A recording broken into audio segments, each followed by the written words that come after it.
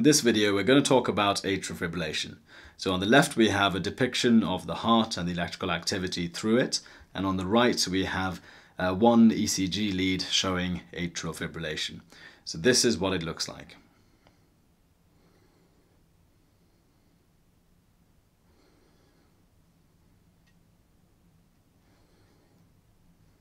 So let's now slow it down and talk about exactly what atrial fibrillation is.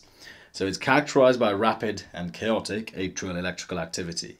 Though the SA node is responsible for initiating the electrical activity of the heart, other cardiomyocytes are also capable of generating an electrical impulse.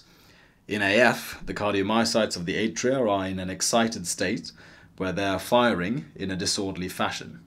This means that no discernible P waves are generated, and instead you have a fibrillatory baseline denoting the chaotic electrical activity. The electrical impulses will conduct through the ventricles unpredictably, which is why the QRS complexes appear irregularly.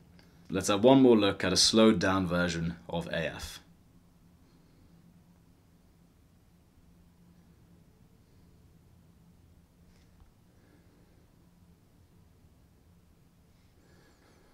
And this is what it looks like in a 12-lead ECG. In short, it causes an irregularly irregular tachycardia with no visible P waves.